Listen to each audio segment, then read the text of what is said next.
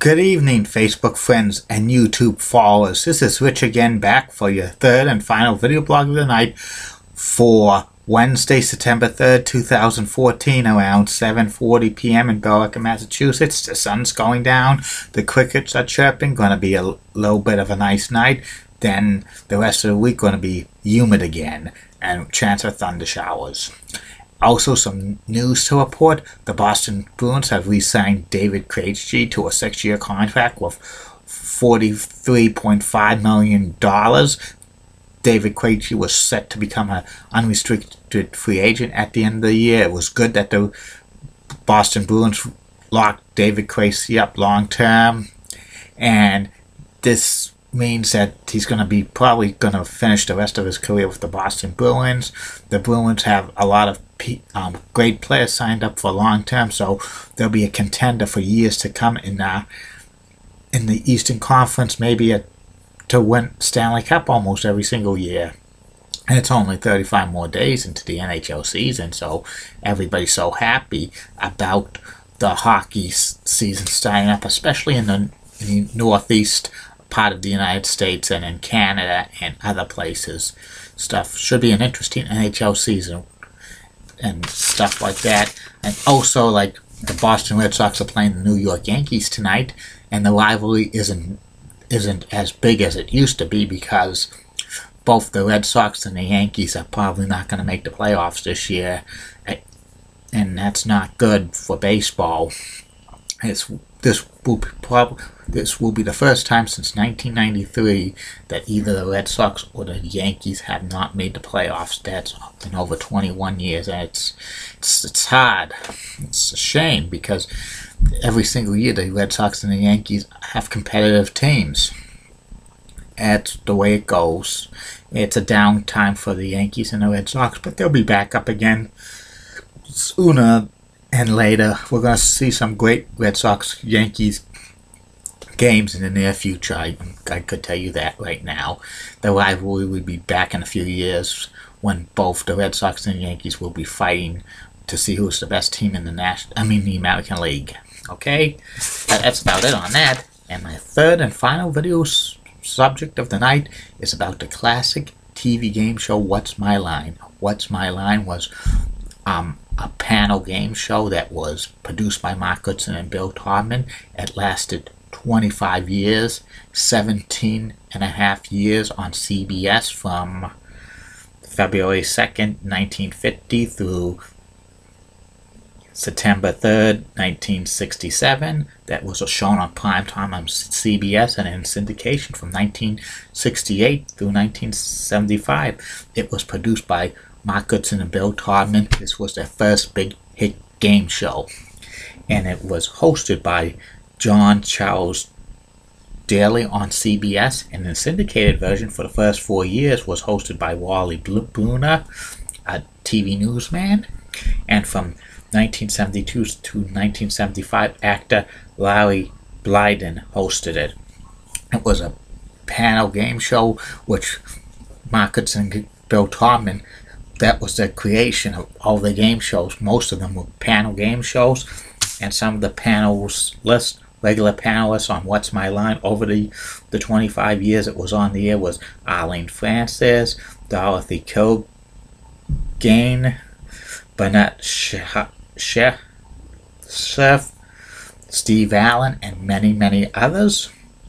And it was in the top 30 TV shows in prime time on 7 times during its run on CBS. It peaked in the ratings in 1962-1963 with being the 13th most watched show in television in the 1962-1963 season. The game played of What's My Line was played by this. It was usually two regular people doing a product or a service, and the panelists would have to guess what was their line. And always Charles Daly would say to these guests, "Would you sign in, please?" And they would always sign in their name. Sometimes they would have an X and stuff like that. And the panelist would have to guess what their occupation was or their line, and they had 10 guesses to guess what their occupation was. And if the contestants stumped the panel, they would get $50. But in actuality, these contestants who came on for their occupations received $500, and the $50 was just for fun gameplay. Usually they would have 2 or maybe three contestants, and then they would have the mystery guest. The mystery guest of What's My Line could have been a famous person from all walks of life, and usually this was the last segment of the show, and the celebrity panelists would have to be blindfolded because they didn't want to see who the guest was. And when the guest signed in, the celebrity guest would have to disguise their voice, because if they revealed their real voice, that would have been instant identification. And the celebrity guest would get paid a little extra, like $750, and they would donate it to their favorite charity. And usually some of the celebrity guests would use crazy voices and this and that, and some of the celebrity panelists would try to guess who it was and stuff like that. And sometimes when they don't get the guest, it was very funny when they didn't get the guest and stuff. And usually when they guessed who it was, they donated the rest of the money to charity as well, like the $50 and stuff like that. What's My Line was very, very successful. It actually, What's My Line spun off several twists of the panel show for Mark Goodson, Bill Todman, like I've Got a Secret, To Tell the Truth, Make the Connection, probably the 70s match game, because the panelist was like a variation, like you could have seen it from the thing with What's My Line. What's My Line had the famous quote, "Is it bigger than a bread box?" that was said by Steve Allen in 1953 when he was on the panel. When he said that to when he was on the panel, What's My Line was the longest running primetime game show of all time, 17 and a half years, and and it got canceled in 1967 because the president of CBS at the time says that game shows were fading out on prime time. They canceled early in the year I've Got a Secret and To Tell the Truth from the primetime schedule. And on September 3rd, 1967 was the 876th and last episode of What's My Line on primetime. And the biggest surprise of the night was the host, John Charles Daly, was the mystery guest. And he was the emergency mystery guest in case if a celebrity didn't show up. And he said on the final show there was a couple of close shaves of him had to be the emergency guest because the mystery guest arrived just minutes before the mystery guest was going to be on the air. And the panelists just got it eventually, like Burnett Cerf got it, saying, Isn't Mr. Daly trying to fool us? And it was the greatest mystery guest of all time. He tried to fool the panel by being the guest and the host at the same time. And What's My Line became successful on prime time, and Goodson Todman Production says this would be a good way to go on to syndication. It went into syndication the next year with new episodes with Wally Bruner as the host, and they had Arlene Francis and Burnett Cerf appear from time to time, and other panelists like Soupy Sales and Alan Alda and a few others. And it lasted 7 years in syndication. Wally Bruner hosted until 1972, and then from 1972 to 1975 it was hosted by Larry Blyden. It ended in 1975, and there has not been a remake of What's My Line to go on the air since then. There's been many failed pilots of it since 1981, and which is it's a shame because this is a classic game show that, needs to be revived and probably be eventually revived one of these days on prime time and stuff like that.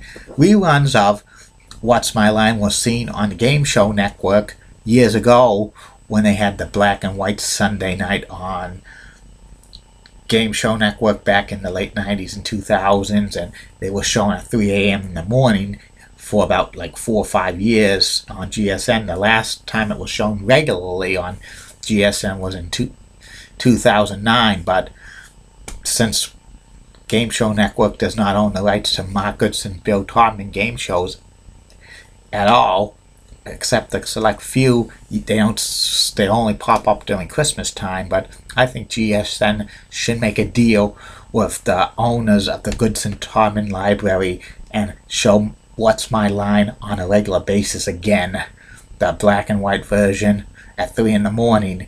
The world could live without maybe reruns of Baggage with Jerry Springer, because that's been reran over and over and over again, or Family Feud. So the world could live without constant reruns of this. Let's return like a classic game show on What's My Line reruns at 3 and 3:30 in the morning on GSN. I think it would work.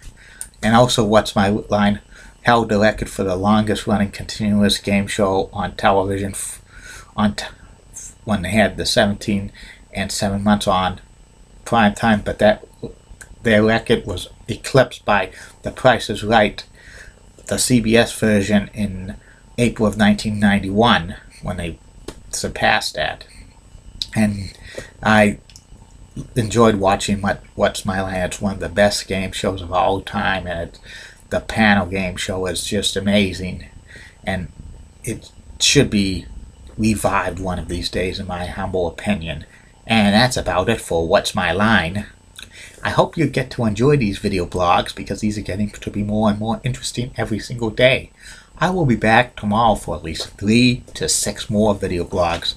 One of the subjects tomorrow I'm going to talk about is the history of WWE All-American Wrestling on the USA Network that ran from 1983 to 1994, and then 2 other video blogs that I'm not going to mention until the last post of the day. Friday is going to be a very good day on these video blogs, because I have my video blog of like the 10 ladies who have the nicest legs in the world. People say they know who's going to be number 1, but I know who's going to be number 1. I'm not going to tell you who she is, but people know who I'm talking about. Let's just say there's going to be on this list I have, there's going to be at least 3 ladies named Heidi and 2 ladies named Julie on that list. You'll figure who it is when I tell you, and others, you'll be surprised with the others. And we'll continue to do this more and more with the list. I have a couple of other lists I'm making up, and also don't forget, later on, maybe in the MLB offseason, the top 10 players of each 30 of Major League Baseball franchises, and I might do top 10 list of the greatest pitchers of all time, relief pitchers, catchers, etc., etc.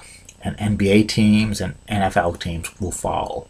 And that's about it. Don't forget, if you want to shout out, private message me, and I'll shout out to you. Good night, Facebook friends and YouTube followers. Bye now.